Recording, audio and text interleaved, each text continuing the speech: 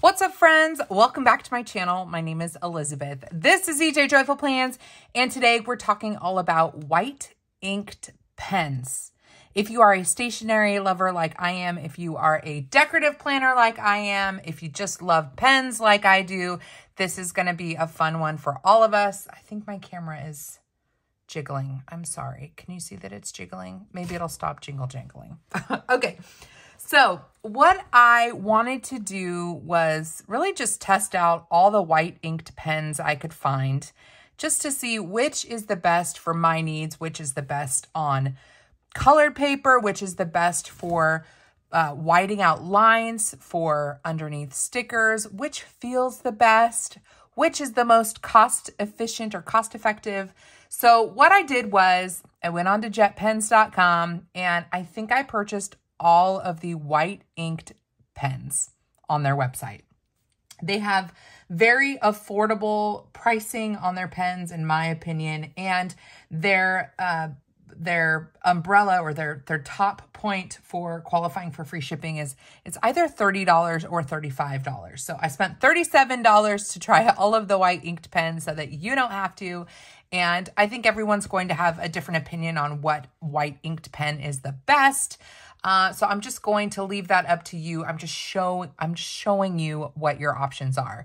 I will say that my default top white inked pen is the uniBall, uniBall Signo, or high. It's like gel impact, pen. This is my absolute favorite, but we're going to see. We're going to see if there are some others out there that I have not tried that are, solid contenders. So let's get into it. They were probably filling this order and going, oh my goodness, what is this girl doing? How I'm going to do this is twofold. First, I want to test it on black paper. This is just Happy Planner filler paper. I want to see how it performs on black paper. And then I want to see how it performs whiting out lines on Happy Planner paper, which is predominantly what I use for decorative planning. So first and foremost, we've got I think I got 2 different types of jelly rolls. Let me organize these. Give me just a moment.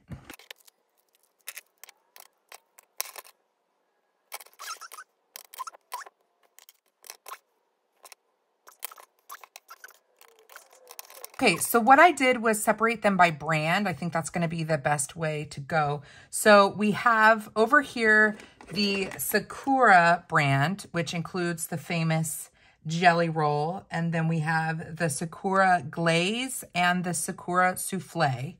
3 from Pentel, 2 from uniBall, 1 from Yasutomo YNC Gel Extreme, 2 from Pilot, then 1 from Zebra.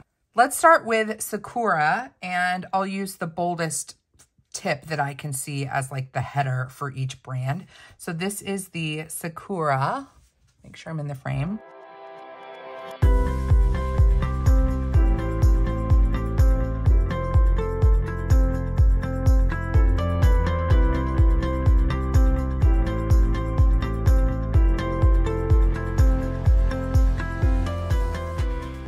Okay, let me pause for a second. So I just did the jelly rolls, and I am not a fan, just by default, they're not my favorite. So we've got the 5, the 8, and the 10, or the 0.5, 0.8, and 10.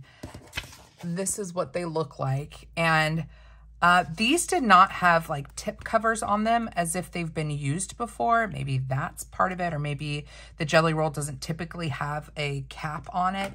I thought that was interesting after seeing that the glaze, Sakura glaze, does have a protective cover on the tip. So let's keep going and see if these other from Sakura work well. This does not look white. It does not look white. It actually looks like a glaze, like a paint glaze. It looks like it's kind of slowly starting to turn white, but that's weird. Not a fan of the glaze. Last one from Sakura is Souffle.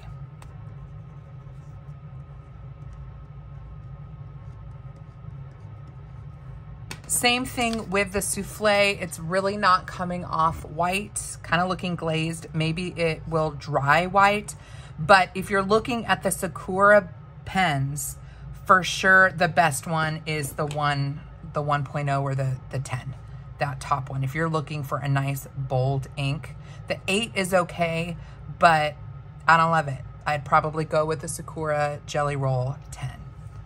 Let's pivot to Pentel.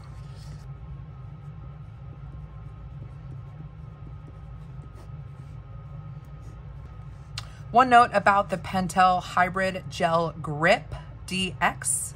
This is a 1.0, and this feels like a nice pen. I would say feels wise, it's very similar to the uniBall. It's got a nice thickness to it. It feels a little bit more luxe because it has that rubber grip on it. Let's go ahead and write down what this is.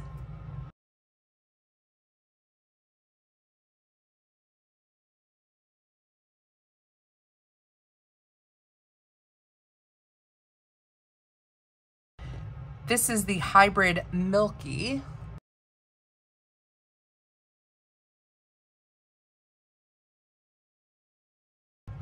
This one's not bad. I just don't like the way it feels in my hand. It's very small and just doesn't feel very sturdy. Like, it feels cheap to me. It feels cheap. So from a writing experience perspective, I don't love it, but that is, I think, already better than the Jelly Roll, which is in the same tip size. Now for the Hybrid Gel Grip.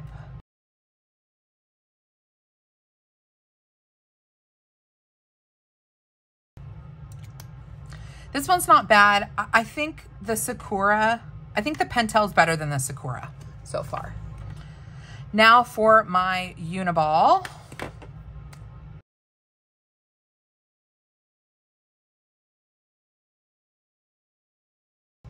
This just really is an excellent pen. I just love it. This I haven't tried. This is the Signo DX, and this is a 0.7. This one's not bad. I prefer the broad. I just like the thickness of that white. I like how that shows up. This one just isn't as rich, but that's also because the DX is a 0.7. So this is a 0.7. And this is, I think, a 1.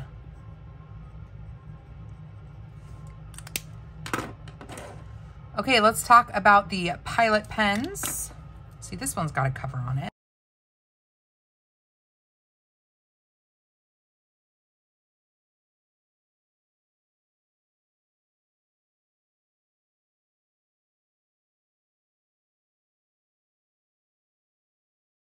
These are disappointing to me. They just don't do much.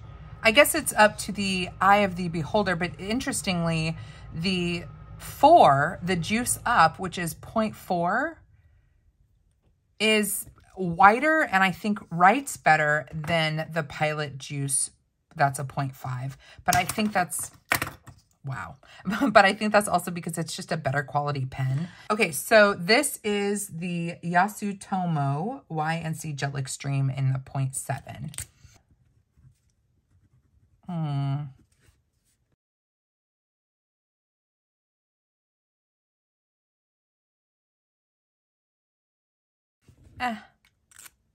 Not necessary. This pen is not necessary. Lastly, the Zebra Sarasa. This one has a cover on it.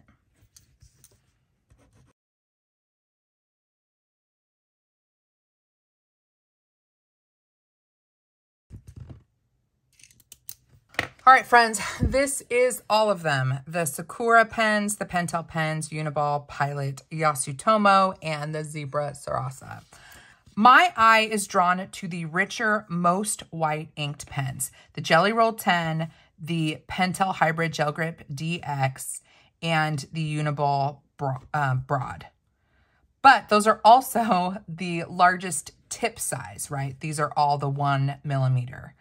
My question to you is, because this is where it really comes down to personal preference, who out there would want to use a finer tipped white inked pen and why? because some of these, I just, especially seeing them on black paper, I mean, I guess if you're journaling, maybe, and you just want something clean and simple, like I went to the bank today. I mean, this is a satisfying, it's like a needle tip, but it's so light. I don't know. So let's see how these help with whiting out lines on paper, which for a decorative planner, that's kind of how, I mean, that's how you're going to use these pens. Let me first, before we do that, let me just write down my top.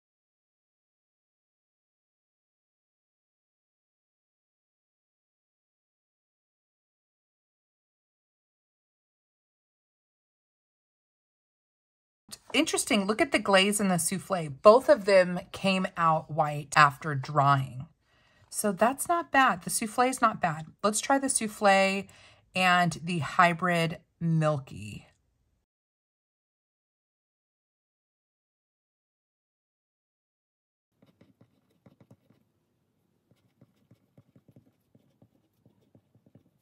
One other thing I wanted to point out as far as the difference between these two, which I think are probably the top contenders, the Pentel hybrid gel grip and the uniBall, is the Pentel has a little bit more of a yellow undertone to the white, whereas the uniBall has more of a like clean white color.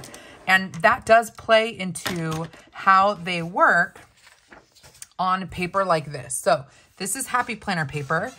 And I'm going to go ahead and mark off on here different sections for each type of pen. You got to pretend that you're decorative planning and you want to white out the lines underneath a clear sticker. So here is the 10, and I'm going to go ahead and just, I'm not going to go over twice. I'm just going to do it once. So there's the 10. Here is the souffle. The souffle throws me off because it comes off kind of like milky clear. Then the uniBall. Try not to go over it twice. I don't want to cheat. Then the hybrid. And the DX. And we're going to wait for these to dry. Okay, let's talk about how these finished and which I would use for decorative planning. First and foremost, with the two Pentels. So we've got the DX, which is the sexy thick one, and then the hybrid, the kind of stick pen one. These look the same.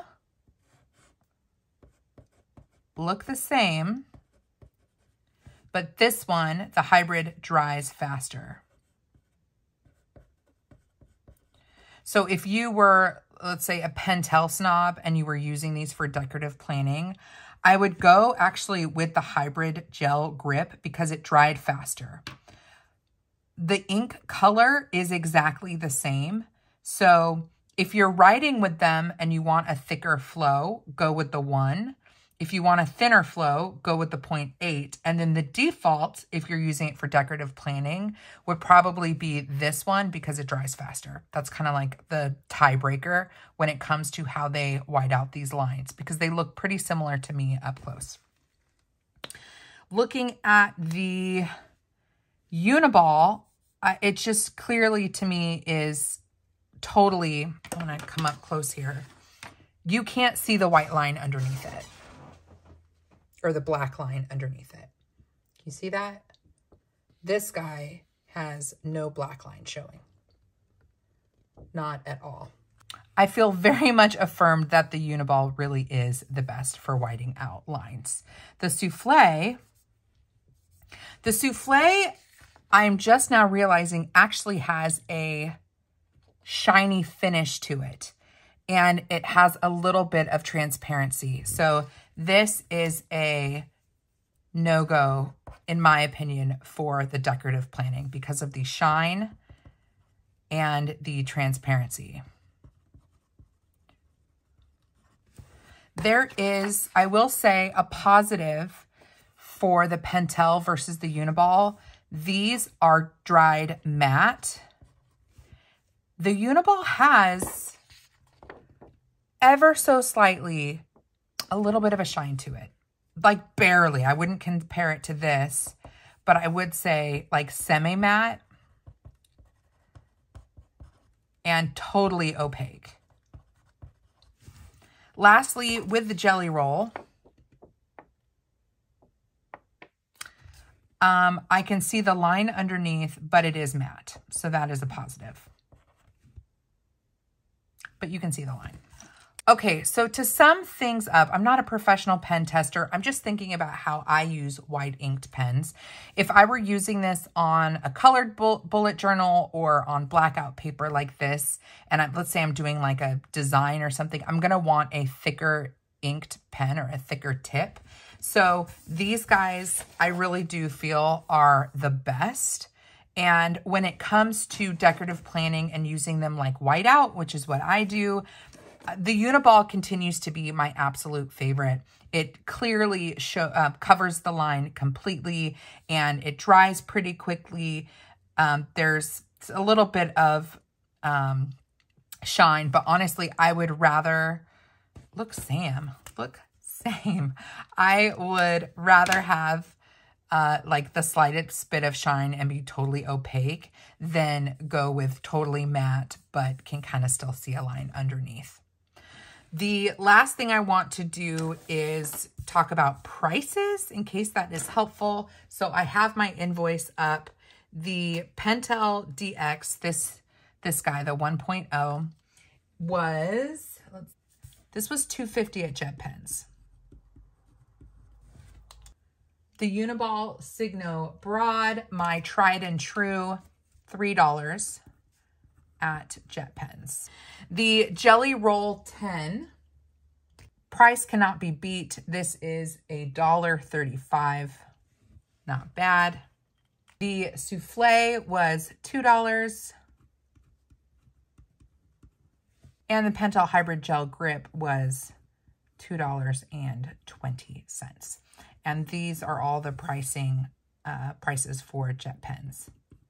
JetPens.com, not sponsored, not an ad, just a fan. So there you have it, friends. I hope that this was helpful. If you see any of these 5 pens in store, you might want to pick them up. I would recommend these.